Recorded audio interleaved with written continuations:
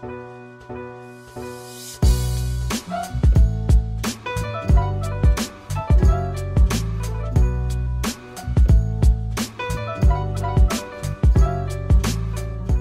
so as you guys can see, I'm currently training in a home gym. This is not the YMCA, this is not a public place, there's nobody else here, and it's just me. So big thanks to my friend Ben and Nick for letting me use their home gym. I highly appreciate it.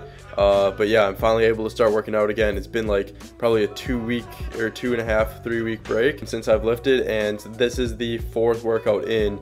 I was extremely sore coming into this workout, but overall it went pretty decently. I did everything that was programmed, and yeah, moved pretty well. So this is the 315. So I had basically a 5x5 on squats today, just with 315, which is like not a heavy weight for me at all. As you notice though, I am training in flats now, which I like a lot more. I don't know if I really talked about that in the past video, but once we get to the part where I'm recording from the side, you'll really be able to see that my bar path has really improved. And squats overall just feel a lot more comfortable now that I'm training in flats.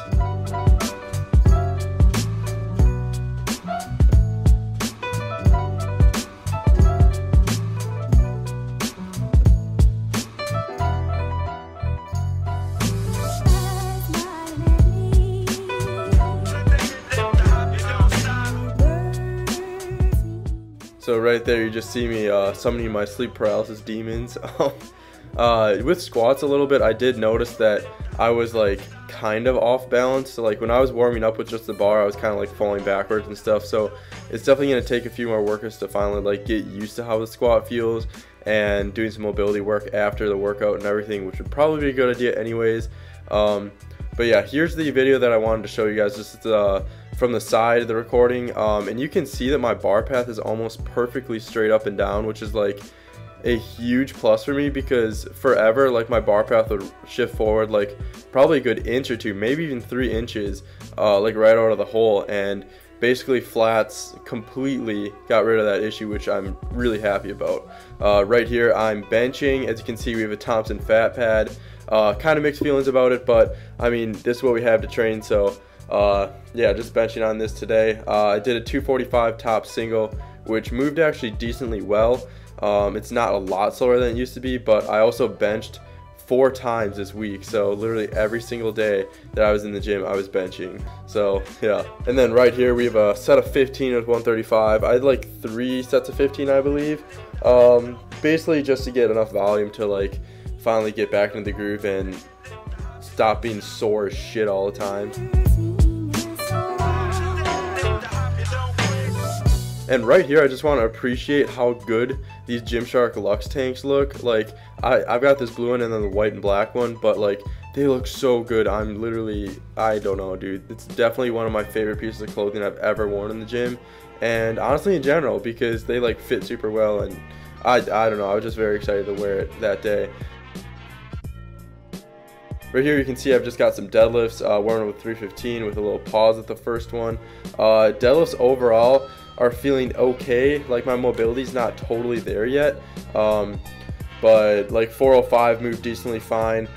This next set actually, so this was supposed to be 435, but I had 2 10s on the left side, which is why it looked all weird, and then like a 10 and a 5 on the other side, so it was completely uneven, and it kind of fucking hurt. So but whatever. So this is a 365 for 5, and that's pretty much all the deadlift volume that I did, just like 2 or 3 sets of 5, and that's about it.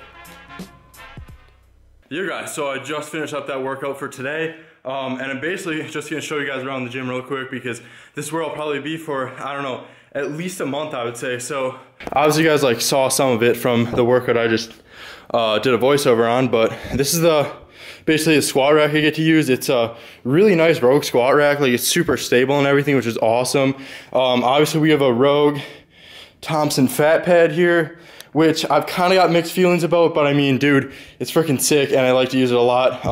But obviously I can't use it in competition, which is why like I don't really want to use it all the time, but because we got it here and it's probably the best bench option I have here, that's what I'm going to be using for like the next month or so while I'm training here. There's also this adjustable bench which I could do an incline on if I ever want to. I don't really have incline ever programmed, but there's that bench too if I want to use that. There's a metric ton of weights over here. I'm pretty sure it adds up to like at least 1,000 pounds, which is really awesome. Basically, I can do all of my powerlifting stuff and progressive overload on this stuff. I'm so sorry, I'm so out of breath. I really don't know how. I literally did 2 sets of deadlifts, but they've also got a Texas or Rogue Ohio deadlift bar, which is really nice. I don't know if I'll be able to use that.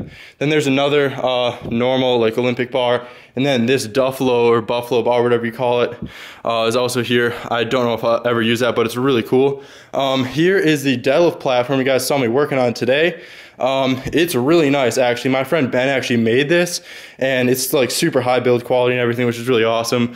Then over here we got some other accessories. These are like the gauntlet stuff, like a grip gauntlet stuff from Jujimufu, if you guys know who that is, which is pretty cool. I don't know if I'll ever use it. I might just mess around one day and use them just to see where my grip's at, I guess.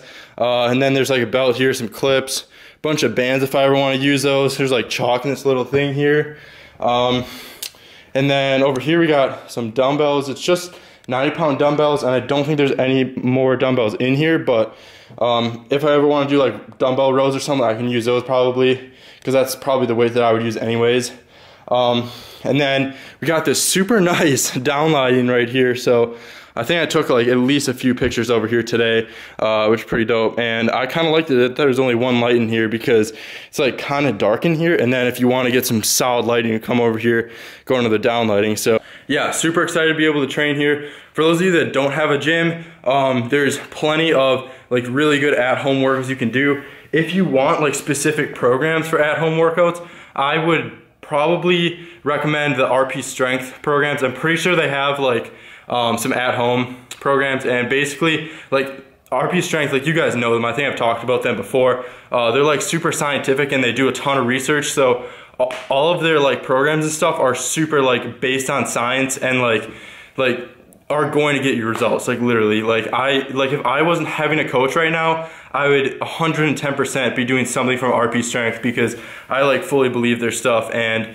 I like, yeah, that's my best recommendation for a workout program if you guys are looking for something really good. They've got like hypertrophy stuff. I'm not sure if they have any powerlifting stuff, but like if you're looking to get big and shit, like that's definitely the way to go. Basically, I'll be working out here like Monday through Friday, I think. Friday's a little bit in the air still, but literally like 4 to 5 times a week is so nice. It's so much better than 0. And I'm seriously so grateful to be able to train here in general. So yeah, this week was actually my first week back into training, which was actually kind of rough, just because I was like so sore these past few days.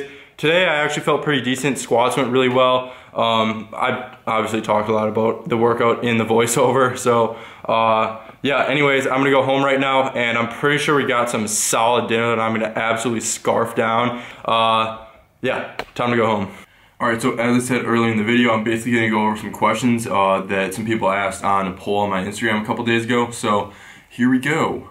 Alright, so the first question I'm going to answer is, how do I basically do YouTube and college at the same time? And pretty much what I think it's going to come down to is time management and like how I prioritize my time. Like not so much like time management, because like personally I'm pretty bad at that. Like I procrastinate a lot, and oftentimes I just get like way too focused doing one thing and then just really just lay off everything else that I have to do. So I'm pretty bad with time management, to be honest, and pretty much I think what's going to come down to is like how I prioritize my time. So basically when I was at college, I was basically like, when I was in class, I was obviously focusing on doing stuff for college, but when I was out of class, I was more focused on doing like lifting and doing YouTube stuff, and basically just like planning out what I'm gonna do for different YouTube videos for that week and stuff like that. So to be honest, I wasn't putting all of my effort into college, just because like you can have like whatever, a 3.1 I think, just like stay in my program and keep my scholarship. So like it wasn't really 100% of my effort like going into college, because like I was obviously focusing on other things like lifting and YouTube especially. Like I'm really trying really hard to get going on YouTube and stuff, so I would say that it wasn't really like my full effort at college. But now that I'm like at home doing online school because of this coronavirus thing, I've obviously got a lot more time, and I'm probably going to be able to make a lot more YouTube content in the next coming weeks or months. I don't know how long it's gonna take. Oh, this is a good question. So squat rack, bar, plates, dumbbells, etc. for under $500. So as you know, a lot of people are making like wooden squat racks and stuff. So if you're trying to get something for under $500, either talk to friends about it and see if you can use their home gym, which is pretty much what I did, or pretty much probably build a wooden squat rack. I think you can build them for like under $100. Pretty sure James English did this, so if you want to check out his video, I would definitely recommend that. But I would say, yeah, definitely make a wooden squat rack. And then there's like some different stores, like basically like fitness stores, that you should like call and see if they have like plates and bars for sale, because oftentimes they'll be a lot cheaper, or they'll be willing to give you like different deals and stuff just because of this whole virus thing that's going on. And then I think there's also this other channel called like Garage Gym Reviews or something that pretty much like went over how to get a home gym started for under $500. So his video is also really good. So I would say pretty much like connections, like if you can find some place to train, probably do that instead of make your own home gym, because it's probably a lot more convenient for you, and also like you'll be able to use a lot better equipment. Like right now I'm able to literally do everything I would normally be doing besides like lat pull downs and stupid isolation exercises and stuff. So yeah, connections. All right, this is another really good question given the coronavirus situation. So ideas on how to retain strength and not lose mass. So pretty much this is gonna all come down to the activity level that you have at home. Obviously, if you're just laying in bed doing absolutely nothing, eating like shit, you're probably gonna lose strength and you're gonna lose some muscle mass. The good thing is though, is that there's something called muscle memory. So when you come back to training and you start working out again, your muscles will come back very quickly, just because you have already made like those muscle cells. So they'll be able to come back pretty quickly. I would say that in the case that you want to keep all your muscle mass while you're like in this quarantine situation, is pretty much going to be doing like some sort of home workouts every single day, basically keeping your activity level up. I'm pretty sure I watched this video from Jeff Nippert that was like 1/9 of the training volume you typically do is enough to keep all your muscle mass, which is actually pretty crazy. So like putting that into context, like you could be doing like something like 20 sets of squats per week. 1/9 of that is only like 2 sets of squats, and you can probably get the same like muscle activation hypertrophy from doing like air squats, or like doing squats with like dumbbells or something like that. So I would say that you can definitely maintain your muscle mass over this quarantine time. It's basically just going to come down to the amount of activity you do during this time. Alright, so that's pretty much all the questions I'm going to answer for now. If you guys have any more questions that you want me to cover like right now, just ask them in the comments below. I will get to you.